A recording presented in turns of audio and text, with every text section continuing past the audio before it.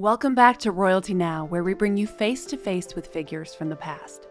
Today's subject is Richard III, the infamous King of England who is thought to have murdered his nephews to take the crown of England for himself. Since his death in 1485, his image has progressively gotten worse and worse, with his enemies exaggerating his flaws, turning him into a hunchback monster. But was this real, or was this all propaganda? You can watch the full video about Richard III linked here and down below. But today we're going to be talking about the face of Richard III and the princes in the tower. So, what did they really look like? I wanted to make a recreation of Richard, who we have much more information on. But I also wanted to give the boys a face, even though source material for their appearances is next to none. So let's start with Richard. There are no portraits of Richard surviving today that were made in his own lifetime. But unlike the princes, researchers have located the lost body of Richard III, which allows us to get a glimpse of the real man that we just don't get with other monarchs.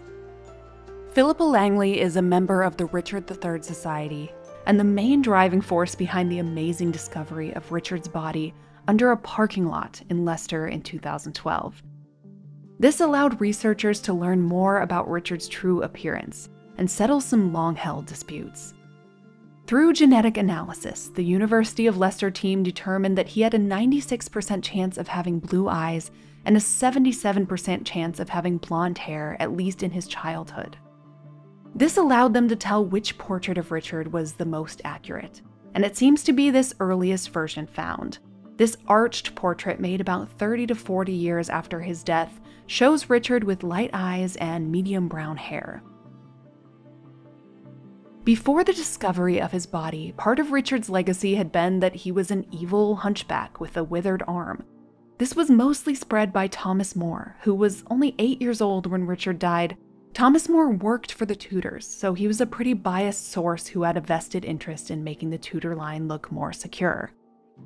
Now, the researchers found that Richard did have pretty severe scoliosis. In real life, this would cause a slight asymmetry, with the left shoulder being held higher than the right.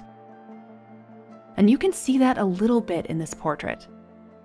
Contemporary accounts from Richard's reign do mention a slight shoulder abnormality, which makes sense, but nothing so severe that would make him an obvious hunchback with a withered arm or any of these rumors that were spread after his death.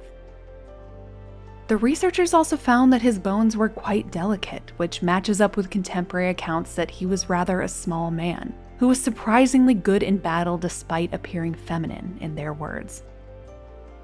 On the skeleton, there are 8 minor wounds from various weapons, and 2 fatal blows at the base of the skull, which aligns with the accounts that he died in the middle of a group of attackers. Craniofacial expert Caroline Wilkinson worked on a 3D model of Richard III, which I'll also reference in my recreation. In my depiction, I'm going to try to kind of thread the needle between the most accurate portrait and the forensic reconstruction, since the two do have some differences. Now, let's talk about the princes, and this is of course where it gets more difficult. For a young Edward V, we do have one likeness. This one, from an illuminated manuscript translated by Edward's uncle, Anthony Woodville. There's also this stained glass depiction, but it was made after Edward's death in the 1500s. And of course, there are numerous depictions and portraits from centuries much later. So what we do know is this: Edward V was a blonde boy of 12. And that's about it. It's reasonable to guess that his younger brother Richard, who was 9 at the time, might look similar to him. I've made a fully artistic depiction of the boys based on the single portrait we have, as well as the features of their relatives. I've essentially borrowed some features from each parent. So while Richard III's recreation is fully grounded in reality, the recreations of the boys are just artistic and meant to honor their memory. So let's take a look at Richard III and the princes in the tower now.